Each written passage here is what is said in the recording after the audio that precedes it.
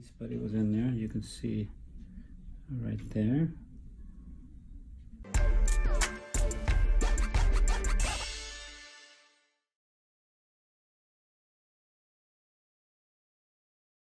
Okay, we have Sandon here today.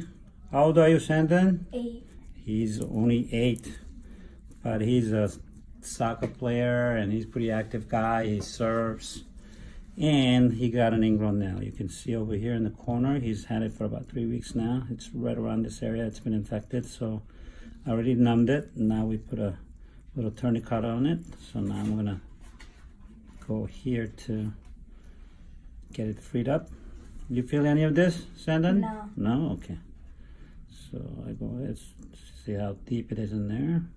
It's got all the callus built up around it already. So we're gonna go in there and then free up the top, free up the bottom, like that. Okay, do you feel any of this? No. Okay. So we're gonna cut the nail through.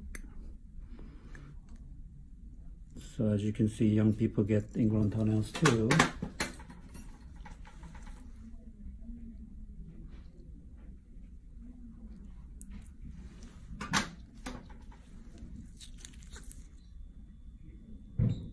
So he's really brave. He's not feeling anything, so he did really well with the injection as well.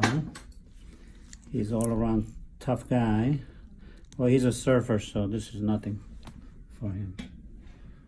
So there's a nail right there. Not a big piece, but it was in there. You can see right there. Right there. And then I'm just going to make sure nothing's in there anymore. Just clean up a little bit more there. We don't have to take this, what we call a granuloma. This is an inflamed tissue. We could take some of it out, but it's not necessary.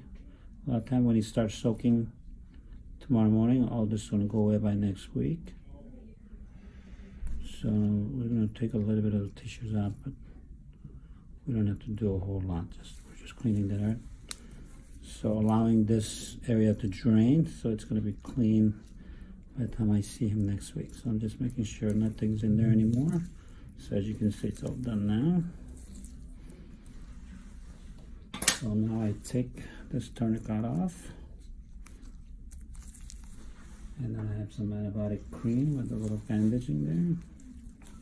Wrap it up, and that's really all there is to it. I bandaged quite a bit. This could be pretty bloody, so I put more bandage in there just for today, so that he won't be bleeding all over the place wherever he goes. Going back to school today? Yeah. Okay. So you have to have some good story when you have the big bandage like this, okay? Okay. Maybe some kind of a surf story, maybe?